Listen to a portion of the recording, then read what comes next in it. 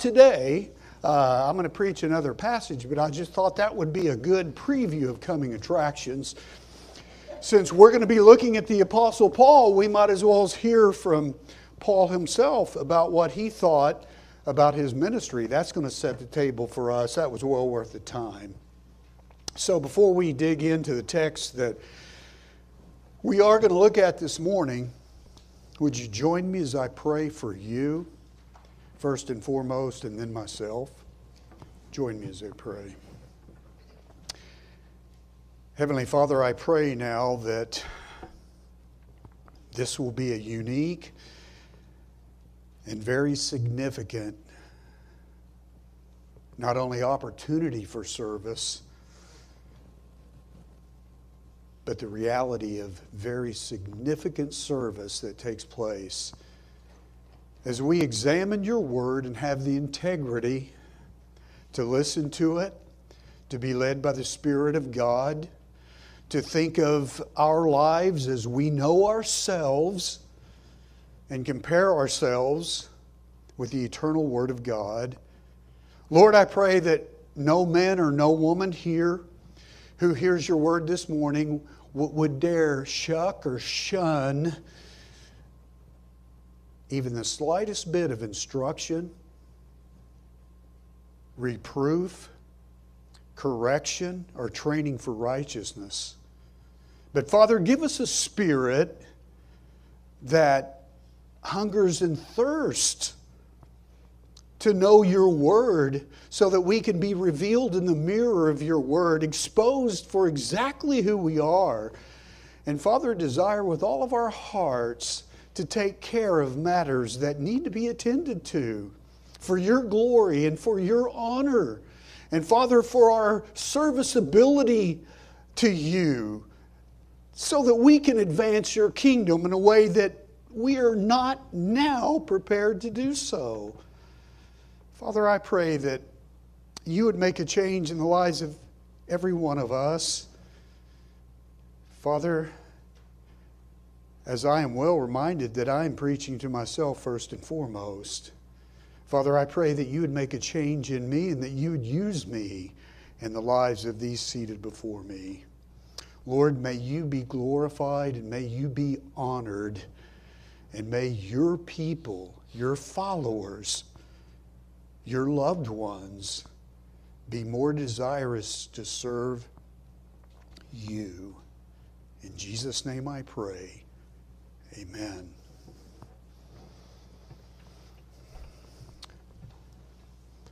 The world has yet to see what God can do through a man whose life is fully committed to Him.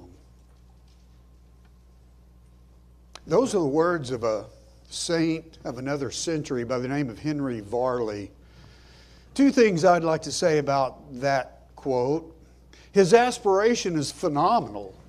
He went on to say, "But by God's grace, I shall be that man." Boy, isn't that excellent? That's what I'm hoping, that's what I'm trusting, that's what I've been praying for will be the reality in the hearts of every one of you. That you will aspire to be that kind of saint of God. But Henry Varley was wrong in his assertion.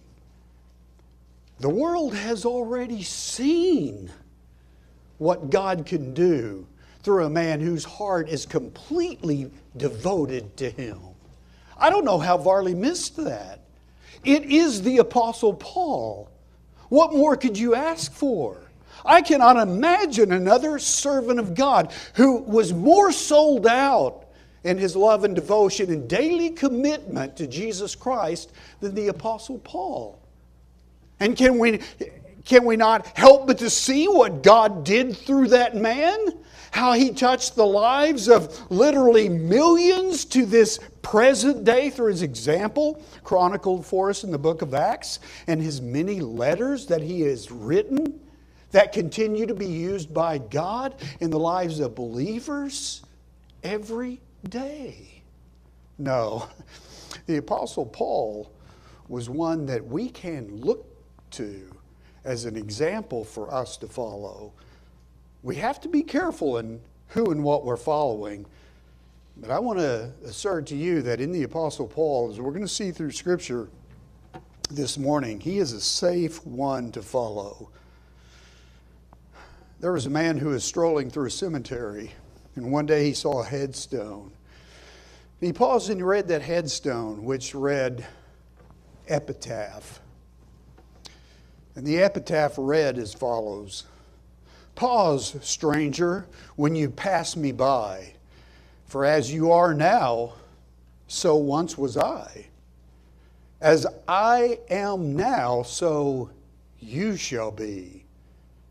Prepare yourself to follow me. The man thought about it, and he thought some more. He took out a pen, took out a sticky note, and he began to scribble on that note. And he wrote, Epilogue. To follow you, I'm not content until I know which way you went.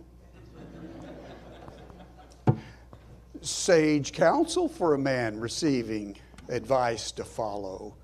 Brothers and sisters in Christ, I'm giving you this morning biblical counsel to follow. You can trust it. The issue is, what are you going to do with it? At the end of the message today, what is going to be your commitment? Let me use the word for the very first time. How will you be resolved? Now, we're going to look at the Apostle Paul, and I want to take you to our passage of Scripture. Find your way to 2 Timothy chapter 4. That is the text that I'm going to be preaching from this morning. We're going to be looking at the life of the Apostle Paul. We're going to be looking at what is known as his very last words. And they are the last words that we have from the Apostle Paul that have been incorporated into the canon of Scripture. And to set this in context, let me just deal with a few verses that are just previous to the preaching text. 2 Timothy chapter 4, that's where I want you to be. But look at verse 5. Let's set the context here. Notice what Paul writes to Timothy, beginning in verse 5. But you, be sober in all things, endure hardship, do the work of an evangelist, fulfill your ministry. Now notice this, for I am already being poured out as a drink offering, and the time of my departure has come. I have fought the good fight. I have finished the course. I have kept the faith. In the future, there is laid up for me the crown of righteousness, which the Lord, the righteous judge, will award to me on that day. And not only to me, but also to all who have loved His appearing. And then from there, we're going to pick up our preaching text. The context is simply that. Paul's life was all but over. He knew it. He was waiting for his execution. He had completed his course. He had fought the fight, and he'd fought well. He had kept the faith. In reality, Paul was still going to be ministering to millions of believers through the words that he would write that would finish out this letter. Now, as we contemplate his last words, it seems like, boy, these are just a lot of loose ends. Just various and sundry bits and pieces of data and information. But brothers and sisters, I'll tell you, a careful study of these various subject matters gives to us very important truths. And they reveal to us a spiritual cardiogram of the heart of the Apostle Paul. I'm telling you, this man was so worthy of a servant that he cannot even wrap up various bits and pieces unless it's in the way of profound, significant truth that is a worthy guide for believers of all ages to follow for their own life. And that's what we have with these final bits and pieces, the final words of the Apostle Paul. In a word, we're going to be talking about serving the Lord. Service unto God. More specifically, we're going to be talking about serving the Lord with excellence. Now, I've been around the block a couple of times, and I'm well advised enough to know that in a congregation of God's people, there are some that say, yeah, service, that's biblical. I know it is. I don't have a problem with it. I know that it's there and it's for our instruction and it's the Word of God and I know we're supposed to be, but you know, the truth is I'm just not. And I want to say that's not okay, but I have been there. It's part of my testimony. I was saved, baptized, and for a while doing absolutely nothing. I wasn't proud of that, but I know where you're coming from. Afraid to serve, don't think you can serve, not geared to serve, it's just kind of out of reach. It's just kind of not your thing. Brothers and sisters in Christ, I want to tell you, you were saved to serve. There are some things that we've got to take care of before we even examine our passage of Scripture. Do you, and this is an opportunity for me to get off. I've got to be careful here. But do you realize that as you are saved, that you are going to stand before Jesus Christ in judgment? Do you realize that? Judgment. You say, wait a minute, I thought that's what I was saved from. No, I'm not talking about a judgment of sin. I'm talking about when you stand before Jesus Christ, you are going to give an account of your life. And your life is going to be reviewed by Jesus Christ. And you are going to be judged according not to your sin, but how you have served Him once you came to faith in Jesus Christ. I'm telling you, there is nothing more significant that I or anybody could talk to you about, remind you of, show you guidance from Scripture in how you can begin to serve or upgrade your service as it now is. Let me just give you a little bit of insight here to kind of get us launched into our study this morning. 2 Corinthians chapter 5, don't turn there, stay in 2 Timothy, but 2 Corinthians chapter 5, I'm going to begin reading. Listen carefully how Paul is going to pivot here.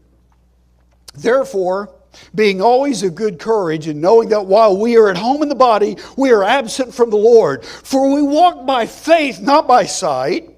We are of good courage, I say, and now notice this, and prefer rather to be absent from the body to be home with the Lord. We can say amen to that, right? Boy, that's our heart's desire. We got it. We understand that. We're in the body. We're on earth. We're right here. We're not at home, our forever home with the Lord. We'd prefer to be there, but right now we're here. We are saved, but we are left here. Now, notice what Paul says. Therefore, since we want to be there, but we are here. We are saved, but yet we're saved and we're still here. Therefore, also we have as our ambition, whether at home or absent, to be pleasing with the Lord. Our ambition is not just to no longer be here, but to be there. That is our ambition. It should be our ambition. But listen to Paul. He's not saying, but that's the only ambition we have. He says, therefore, we also have as our ambition, whether at home or absent, to be pleasing to Him. For this is what is called an explanatory gar. It's going to explain that other ambition that we have. For we must all appear before the judgment seat of Christ, that each one may be recompensed for his deeds in the body according to what he has done, whether good or bad. Do you understand that, child of God? You're saved from your sin, but you're going to be judged by Christ according to how you have served Him. And what needs to be throbbing in your heart every day of your life is to seize the opportunity to be pleasing to Him. Pleasing when you are there. Pleasing while you are here. Because to the degree that you are pleasing to Him right now, right here, you will be pleasing to Him there and then on that day when you stand before Him.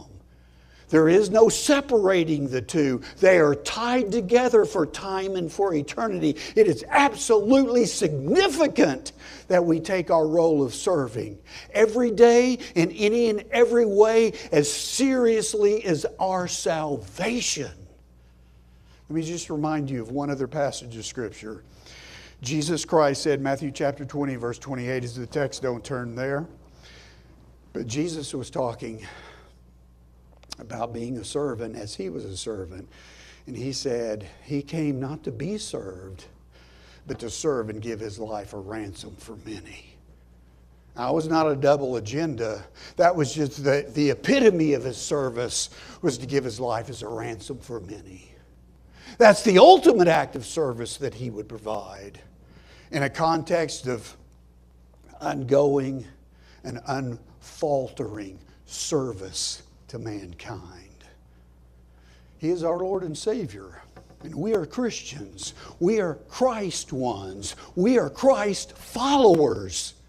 And men and women of God, if that means anything at all, then that means for you and it means for me that we, like Him, must be about the business of serving, advancing the kingdom of Jesus Christ every day in every way possible. And that's what we're going to be looking at this morning. Now, I've already said it once, but let me make it clear so that you don't think that I'm speaking beyond you to somebody else. My purpose in preaching this passage of Scripture is for every one of us either to become or enhance our role of serving the Lord and to serve Him with excellence. Serve Him with excellence. Let me just ask you, with God's design for this passage of Scripture, first of all to Timothy and then to us, after the model of the Apostle Paul himself, are you serving the Lord with excellence? Right now in your life, with the opportunities of your life as you know it, intended by God, superintended by God, authored by God, are you serving Him with excellence? Are you serving the Lord at all? Some of you say, I'm guilty at that point. I got to get started. Friend, I hope you'll get started. If you're not serving the Lord with excellence, you're serving Him, but it's kind of, sort of service. I pray it'll go from kind of, sort of serving to serving with excellence. And we have a text that's going to help us in doing that. We're going to see 3 resolves required for all who would serve the Lord with excellence. Now, my notes are your notes. You have them, just about all of them. And so hopefully that'll be an aid to follow me through the Scripture. But we see what these resolves are. Could I just say this about the resolves? In our text, we're going to be quickly expounding together this morning. Paul is not formatting for us 3 resolves. This is just the overflow of his life as he's writing out these final specifics of instruction. But for us, at least for me, if not for you, I am so different from the Apostle Paul, I can't even stay in his shadow. What was just overflowing from his life, I look at that and make sense of that and say, man, I know nothing about that. I know very little about that. I'm going to have to resolve that what was true of Paul can become true of me. That's where I am. And you know what? I'm not your judge and I'm not qualified to be your judge, but I can't help but to think that's probably the case with you as well. So that's why I've formatted our study here, 3 resolves. Because what I'm going to learn from the Apostle Paul, I'm going to have to make a resolve so that can be true of me. And maybe that's exactly how it is for you as well. So if I can just presume upon that, we're going to see 3 resolves that are required for everyone who would serve the Lord with excellence. Now, if I can just say, I don't know about you, but I'm jazzed about this. I want to learn, and not just learn, but really learn, be able to do what I learn. And I hope that's going to be the net effect for you. How will you be resolved at the end of this message to serve the Lord differently? Whether it's just beginning or continuing, but continuing at a far higher level. How will you be resolved? Let's look first of all at this first resolve. Having experienced profound deprivation, I will remain committed to advance God's kingdom. Boy, I'm going to have to really fly, but I hope I won't be so fast that you miss Paul's profound deprivation. Let's look first of all at his deprivation and then at the kingdom advance as we begin our study here. 2 Timothy chapter 4, look at verse 9 as we get started. Make every effort to come to me soon. Boy, Paul in his Mamertine Roman imprisonment. Marty, did you have the opportunity when you went to see that dungeon? You did? I did too, the second time. It was closed the first time. Who can close a prison? A dungeon. But we went to Italy and it was closed for some kind of repair or something. We had to go back another time. And that was my wife's, and I wasn't guilty of that. But going back the second time, I wanted to see it, and it was finally open. Just a hole in the ground, totally rocks. That's all it is. It's a dungeon. That's where Paul was. And he's there in that dungeon. And we're seeing his profound deprivation. How was Paul deprived? He was deprived specifically of Timothy. I mean, Timothy, when he writes his first epistle to Timothy, he says about him in chapter 1, verse 2, my true child of the faith. And in Philippians, this is just staggering that Paul would write this. But listen to what Paul writes to the Philippian church about old Timothy here. In Philippians chapter 2, verse 19, he says, but I hope in the Lord Jesus to send Timothy to you shortly, so that I may be encouraged when I learn of your condition. Now listen to this. For I have no one else. With all of Paul's co-workers, he can say, for I have no one else of kindred spirit who will genuinely be concerned for your welfare. For they all seek after their own interests, not those of Christ Jesus. But you know of his proven work, that he served with me in the furtherance of the gospel, like a child serving his father. What an accolade! What a reality! What a precious commodity was Timothy to the Apostle Paul. But right now, he's in Rome. He's in this dungeon. Timothy is in Ephesus. Paul knows that the sands are quickly running out of the hourglass of his life. And he is wanting with all of his heart's desire to see Timothy before he leaves planet Earth. Here's a man, here's this great servant of God who is suffering, if you will, profound deprivation. His heart aches to see Timothy, but he's in Ephesus. And then he goes on, he says, here's another reason why he is so longing to see Timothy. This speaks to his deprivation even more fully. Look at verse 10. For Demas, having loved this present world, has deserted me and gone to Thessalonica. Now stop right there. There's nothing new under the sun. Here's a man by the name of Demas. He was a co-worker with the Apostle Paul. You can find him at the end of the book of Colossians and at the end of the book of Philemon. He is noted as a co-laborer with Paul. And he was a co-laborer for years. But what happened to Demas? Tragically, look at it again, verse 10. For Demas, having loved this present world. Having loved this present world, he has deserted me. He has deserted me. Now, it's true he had deserted the Lord, but notice Paul's pain here, his personal deprivation. Paul says, he has deserted me. Paul took that personally because it was so painful because of what had happened. What had happened? Tragically, he writes, Demas, having fallen in love with the world. This was a process. It was so minute, it took Paul by surprise. Child of God, mark that. That could happen to you. That could happen to me. That could happen to any Christ follower. A slow, like termites, eating away at your resolve, your commitment, your faithfulness in following Christ.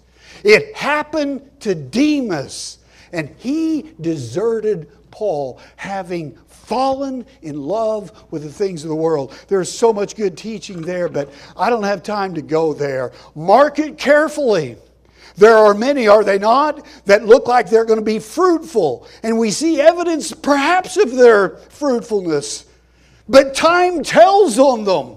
And they're either rocky soil, when difficulty comes out and persecution comes, they're nowhere to be found. They're out of here. They abandon Christ. They abandon the ministry.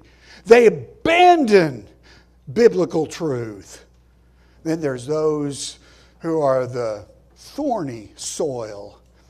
And the cares and the anxieties and the things of the world creep in and cause them to be unfruitful. We don't know which was true for Demas, but one of them was. He was no longer with the Apostle Paul. Oh, Paul's profound deprivation. But then notice this, verse 10 again. Now, these are men in a different stripe and a different reality. Crescens has gone to Galatia. Titus to Dalmatia. Now, these people weren't defecting. They weren't deserting Paul. But this is part of his profound deprivation. As he's in that dungeon, he is sending Crescens out to ministry. He is sending Titus out to ministry. They are free and they can go. That they can live and speak and serve in the gospel. Paul can't do that. He's stuck in that dungeon. And these are faithful servants. And he's sending them out as ambassadors of the gospel, the very thing he can no longer be, the very thing he can no longer do. And as great as that was for Crescens, as great as that was for Titus, how that must have bit at the heart of the Apostle Paul, that what is true for them will no longer, ever again, never be true for me. Profound deprivation. And yet, one more layer we can see of this deprivation. Only Luke is with me. No, wait a minute, I've got to say something about that. Boy, that sounds like a slight on Luke, right? Oh, it's so bad, and I'm stuck with Luke. Luke's here with me. He's all I got. Boy, now we're talking the bottom of the barrel. No, that's not what he's talking about. He's just saying all of his co-workers are out there serving Christ in the gospel. Only Luke is with me. That's why I see, man, my barrel is empty. Luke is with me. Where I am, he's always been. A few times we get separated, but he quickly follows. He's like my thumbprint. I just can't be rid of him. I don't want to be rid of Dr. Luke. Man, Paul, his ministry was helped out by Luke tremendously. How in the world could that man and all that he had to endure in persecution survive without Dr. Luke? No, that's not a slight on Luke. Let's read on. Pick up Mark and bring him with you, for he's useful for me to service. We'll come back to that. But Tychicus I have sent to Ephesus. When you come, bring the cloak which I left at Troas with Carpus and the books, especially the parchments. Now, it's that last verse, verse 13, that I want you to look at. Notice his profound deprivation. All in the world that Paul had of significance he did not have with him in that dungeon. And what are the things that he most wanted? The barest of all essentials. He wanted a cloak. The winter was coming. And boy, he needed that cloak. And he needed it coming his way now. And he needed the books and the parchments. The books were understood to be the Old Testament scrolls. That's what Paul wanted in that dungeon, was the Word of God as it was compiled at that time. And then the parchments were these expensive animal skins, probably for the Apostle Paul to write more and further letters. This was the writing for documentation. And so Paul wanted the Scripture. He wanted the cloak. He wanted these expensive sheet documents so he could perhaps write more of Scripture. The basic essentials. That's what Paul was craving, but he did not have them. Boy, you talk about profound deprivation. I don't know what's your definition of that. That would be Paul's definition. But what was Paul about in the midst of that context with all of this profound deprivation? It was about kingdom advance. Look at verse 11. Only Luke is with me. We've talked about that. Pick up Mark and bring him with you. Notice this, for he is useful for service to me. You talk about kingdom advance. You know what he's talking about, who he's talking about when he talks about Mark. He's talking about John Mark. Does that ring a bell? Acts chapter 15. Paul and Barnabas split over who? Over John Mark. Because they went out on a missionary tour. John Mark, he bolted. He left them high and dry when they were going to go out again. Barnabas, John Mark's cousin, says, let's take John Mark. Paul says, absolutely not. And there was a fracture. There was a division right there over John Mark. But you know what? When Paul is writing this, there had been 20 years since that happened.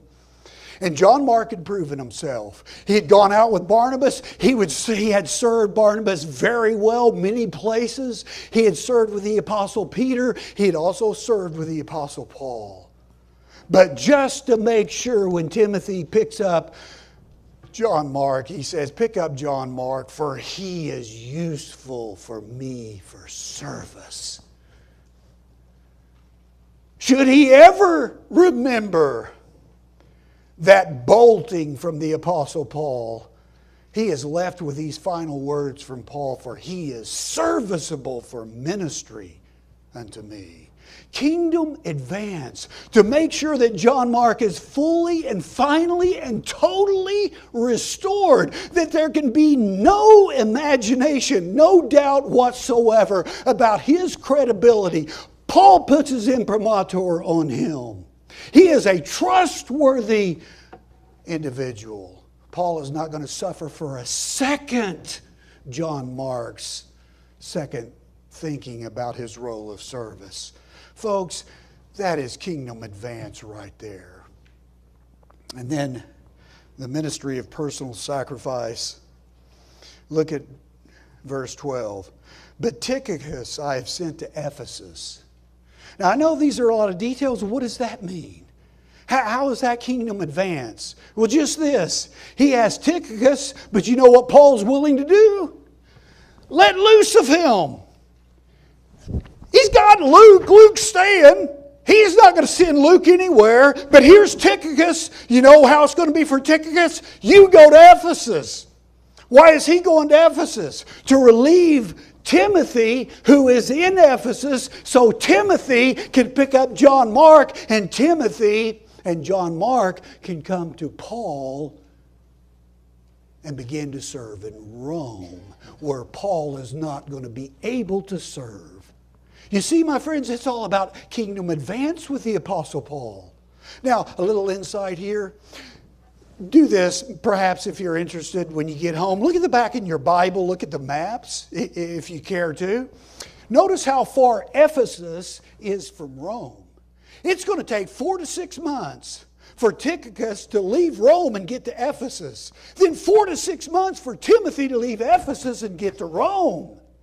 I mean, you are talking about an arduous journey. Why would the Apostle Paul do that? Why would he insist that Tychicus go all the way to Ephesus? Why would he insist that Timothy leave Ephesus and come to Rome? For the advance of the gospel. That's what the Apostle Paul was all about. He thinks of gospel advance, and everybody labors under the same conditions. We are all in on this deal. And here's what you've got to understand about kingdom advance. In the nuances of all these details, it is known as fully as can be known. Listen to it well, my friend. You cannot serve Jesus Christ without that service costing you something. Do you understand? It may cost you a lot. It may cost you your life. Now, I say that here, and it's probably not even going to get close to that for any one of us. But there are believers in this world today that they are living their last day today. They are going to die today for their testimony of Jesus Christ. That's not our culture, but it is the culture in many places of the world.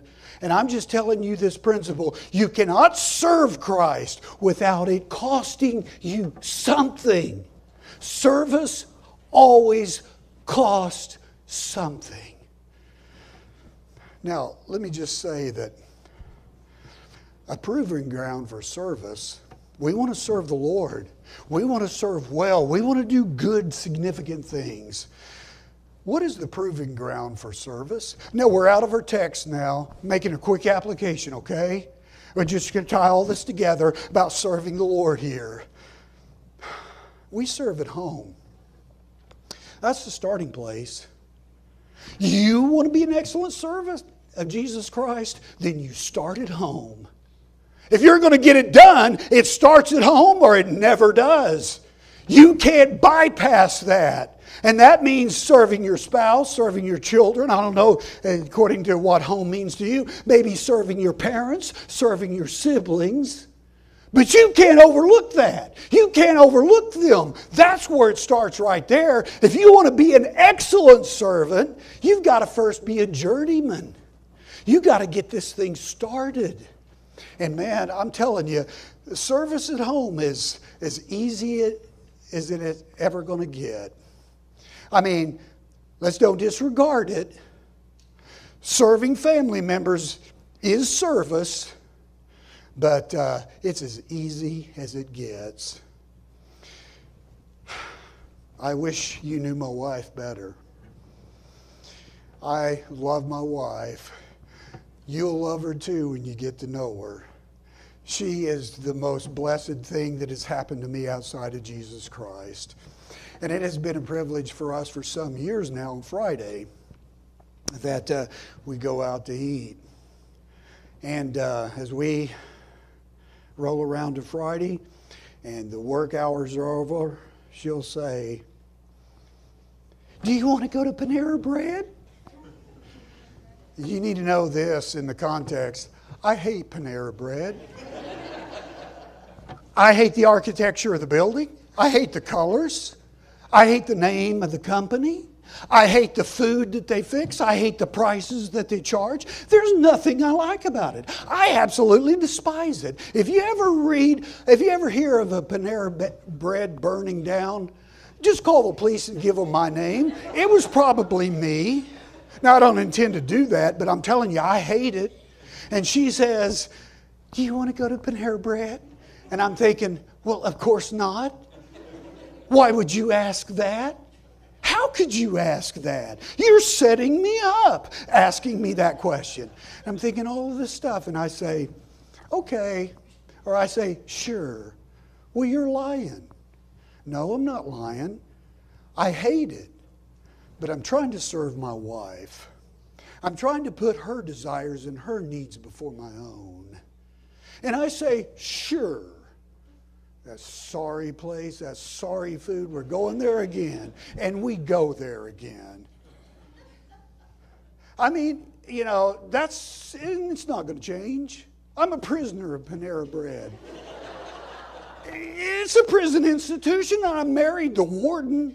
It's a life sentence. I'm never getting out. And so that's just, it's Groundhog Day every Friday.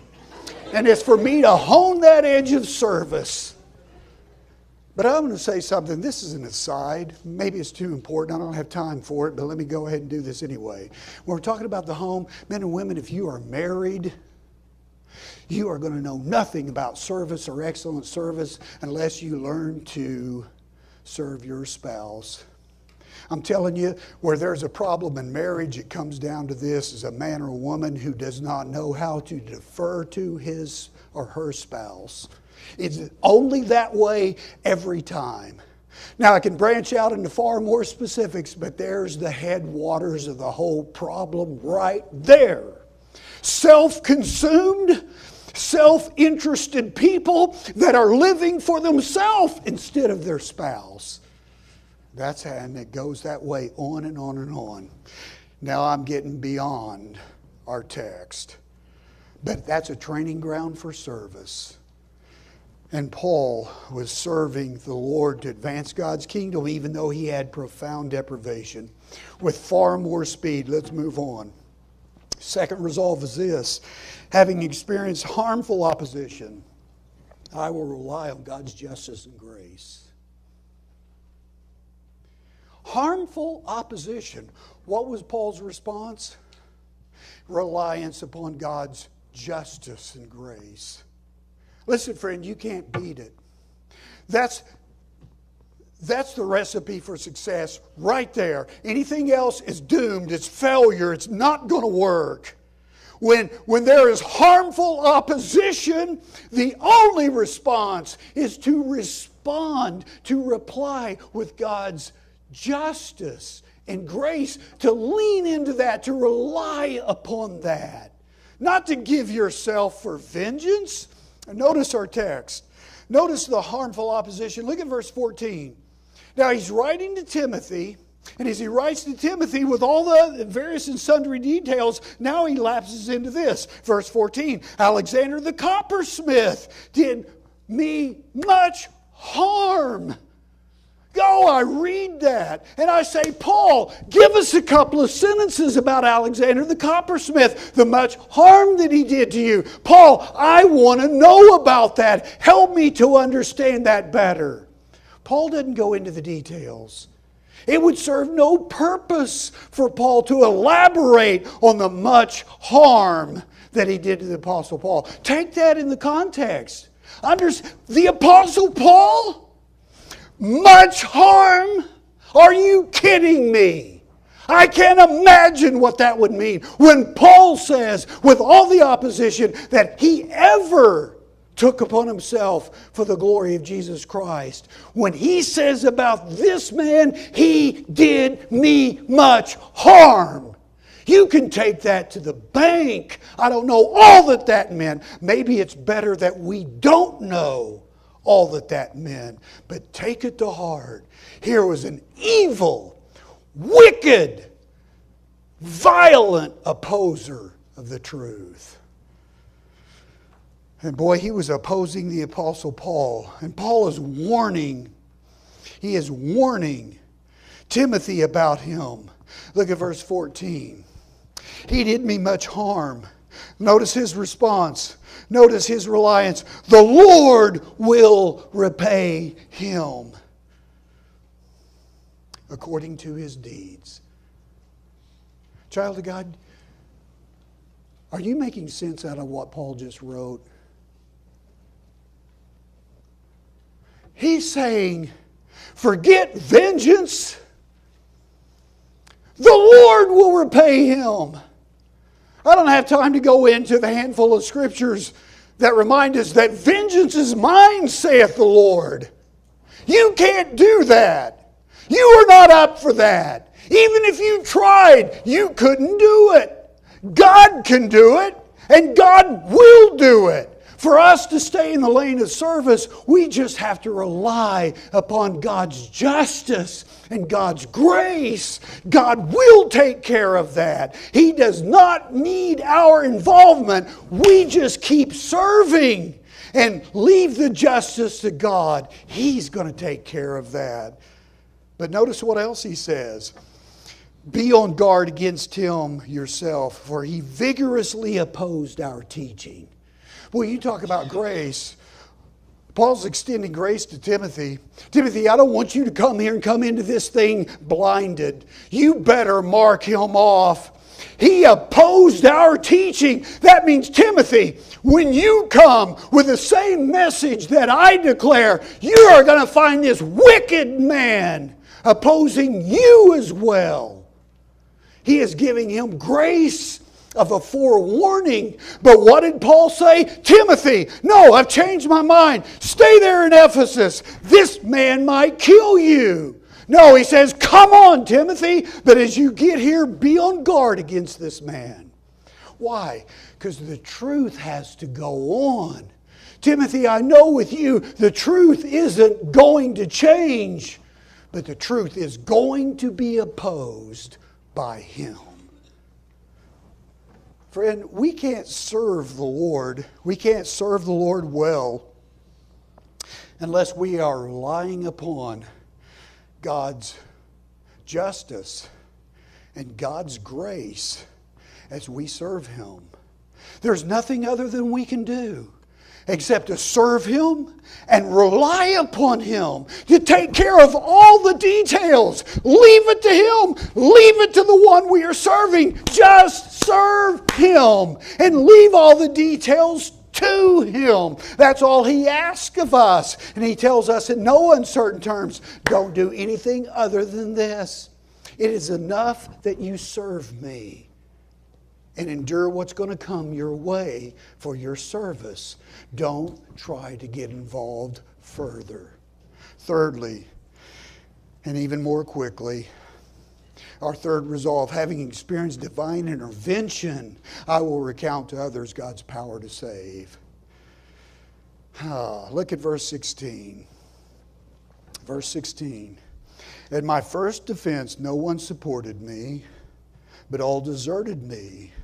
May it not be counted against them. What? Divine intervention. It starts with the context of the first defense. Now, when Paul is here at his second Roman imprisonment, in a Roman court proceeding, there were two phases of that. Sort of like our own grand jury, the first phase to determine guilt, if there's going to be a case for a trial to proceed. And the issue was that the Apostle Paul had Romans of official standing. Philippians chapter 4 makes that very clear. He converted many of the Praetorian Guard that were chained to the Apostle Paul in his first Roman imprisonment. He converted many of them. They had official Roman standing. They could have been a witness for the Apostle Paul. Then he writes in Philippians chapter 4, many of Caesar's household greet you.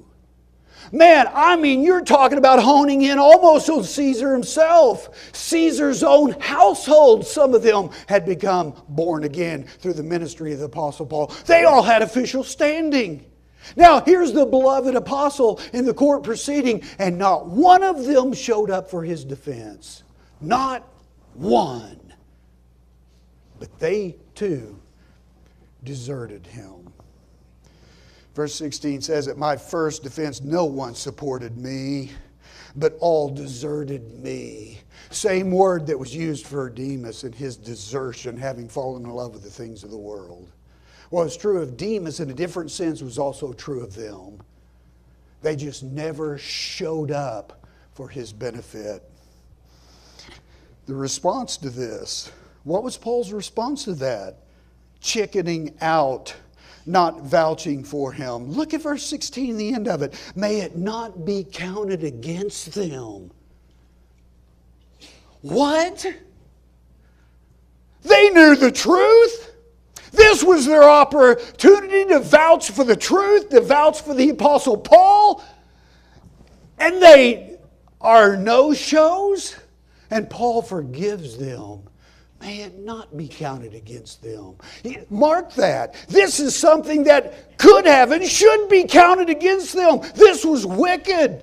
This was a lie. This was not standing for the truth. They failed to support Paul. when he needed their support. Paul says, Lord, forgive them. Don't count this against them. But God's faithful intervention, let's hone in on that very quickly. Look at verse 17. Notice this, but, strong contrast. They deserted me. They should have supported me, but they deserted me. Verse 17, but the Lord stood by me. The Lord stood with me. And He strengthened me in order that, notice this, in order that through me the proclamation of the gospel might be fully accomplished, and that all the Gentiles might hear.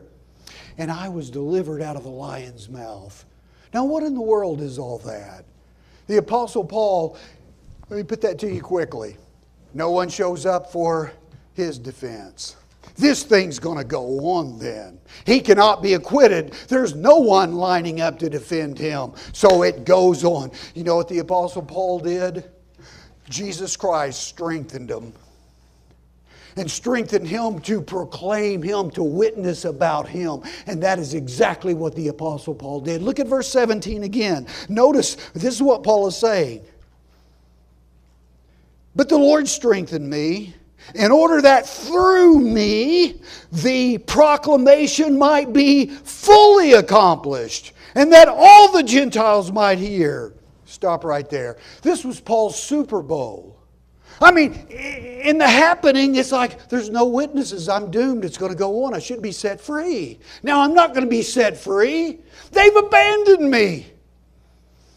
These people have deserted me. But here's Jesus strengthening me to proclaim Him. And that's exactly what the Apostle Paul did. This was his Super Bowl. Everybody was there to hear about the trial of this great Christian apostle, bidding his case before Caesar. The place was packed. And now he stands up with the strength of Christ, who did not abandon him. And he witnesses of Jesus Christ. This is his Super Bowl. All the Gentiles, and they were pagans, these Romans, they heard of the gospel of Jesus Christ. Look at verse 17, how it ends. And I was delivered out of the lion's mouth. What does that mean in serving the Lord? Do you know what it meant for that's an axiomatic statement. To be in the lion's mouth is certain devastation, certain destruction. You know what certain destruction was in the thinking of the Apostle Paul? To have an opportunity to speak for Jesus Christ and not do it. They deserted me. Christ strengthened me. Boy, he stood up and he proclaimed Jesus Christ. The proclamation was fully made, and all the Gentiles heard, and in that he was spared from the lion's mouth. You see this man, what a devoted servant he was to Christ.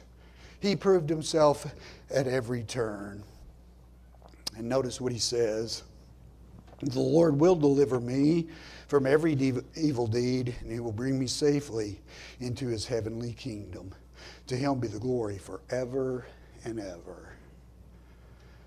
Well, I left some blanks, so I ought to fill them in for you. Our conclusion is simply this. We've seen these three resolves. Friend, how are you resolved?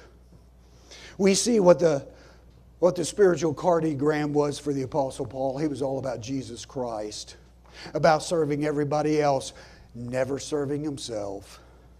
These resolves we need to make. Now there's some things that can help us in these resolves if you're willing to make them. Some very specific practical things. And let me just fill in the blank for you. I can't elaborate on them.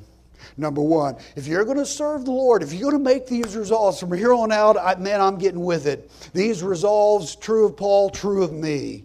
Now, these are going to be some specific helps for me to keep those resolves having made them. Number one, accept every circumstance of your life as that which is allowed by God for your maximum productivity. That means look at your life and say it can't be better. This is how God has arranged it at this point, at this time. It's for my maximum productivity. You've got to accept that. You can't chafe under that. This is how it is. This is designed by God. It can't get better than that. You've got to accept that.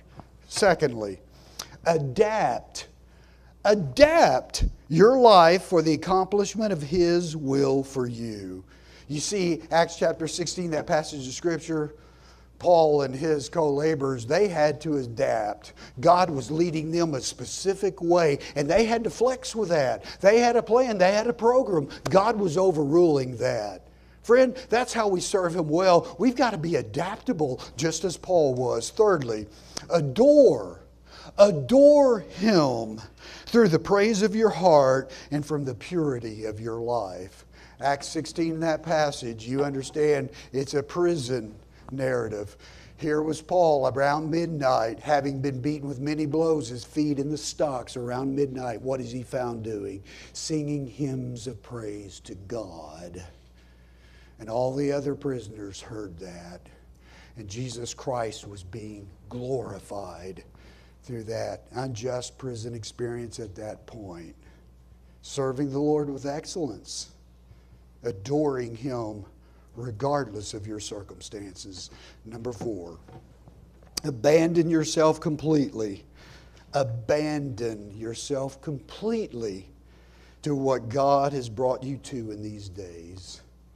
Acts chapter 9. Paul's going to Damascus to do what? To destroy the church. What happens? Paul is converted. What does Paul do after 3 days when he regains his sight? He goes to the synagogues in Damascus and he is proclaiming Jesus Christ. I mean, the very polar opposite thing. He's not taking prisoners of Christians. He's going to the Jewish synagogues and he's proclaiming Christ there. He was fully abandoned to what God was doing in his life in those days. Friends, that's how we serve the Lord with true excellence, just as the Apostle Paul did. Now, it cannot be missed that perhaps some of you are not serving Him, and you cannot. And the simple reason is simply this: you are not a servant of Jesus Christ, because you're not a follower of Christ. You do not know Him. He's not your Savior. He's not your Lord. He's not the agenda of your everyday life, and He never will be. It's impossible. And it will remain impossible until you come to Christ.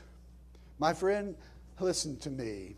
Your sin has damned you, and it's going to doom you for all eternity. Hell is real, and you are going there.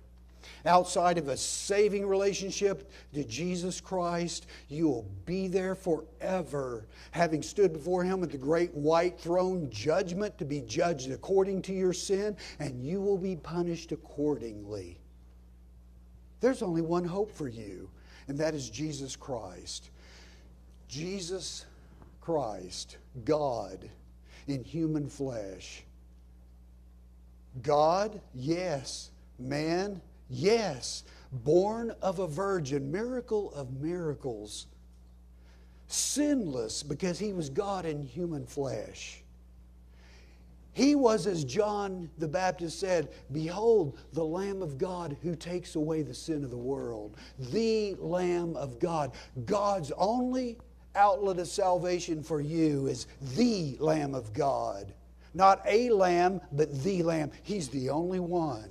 He is God's Lamb. He has been sent for you to recover you from your sin. He's it. He's your only solution. He went to the cross, and on that cross, He became sin for you. He took God's wrath for your sin. And on that cross, He shed His blood, that His holy blood could expunge you from your sin, to wash away your sin completely. Did that happen? Yes, it happened. How do we know? He died on that cross. He died the death that you deserve to die, under His wrath. But He died and He was raised again because He was the sinless Son of God. He was God's only Lamb, and He is our only source of salvation. If you turn from your sins and place your faith in Jesus Christ, you can be a Christian. You can be a Christ one. You can be born again, forgiven of your sin, and now you can live to serve Him. Would you join me as we pray? Heavenly Father, we thank You for Your word. We thank You for whatever insight that You have made available to our own lives and our own hearts. May You be glorified, Lord, in how we respond to Your eternal word as we live every day of our life before You from this day to the last day that we live. In Jesus' name I pray. Amen.